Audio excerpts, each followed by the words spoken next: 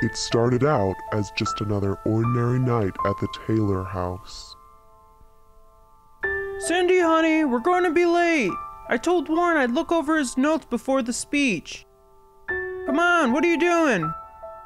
I'm just finishing up. The sitter couldn't make it tonight, but the girls should be okay on their own. Honey, don't you remember seeing the news on that peeping Tom? He just moved into the neighborhood. Oh, it'll be fine. They're old enough, and it's time we stopped calling a sitter. Okay, you're right. Besides, we'll lock all the doors. Girls, come down. We're about to leave, come on. Now, Jamie can't watch you two tonight. Do you think you'll be all right for a few hours? Yeah, duh. We'll be fine. All right, girls, be good. And don't open the door for anyone. Be sure to lock the front door behind us. We will.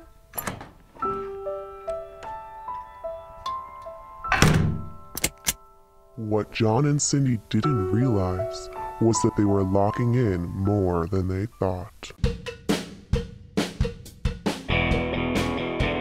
I can't believe we just prank called.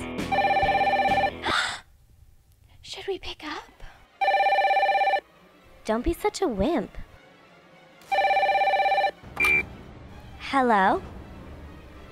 Hello? You girls should really be on your best behavior, you know. Only naughty children prank call. Wait, what? How do you know what we're doing? You're looking a little under the weather. Maybe you should go to bed. Do you want me to tuck you in? Oh my god!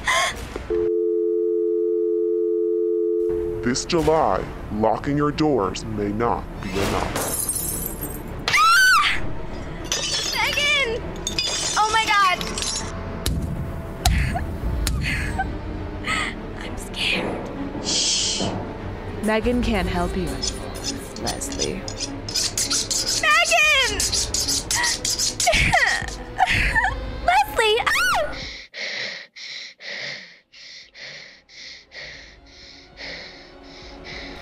Squad Pictures presents Peekaboo. I see you.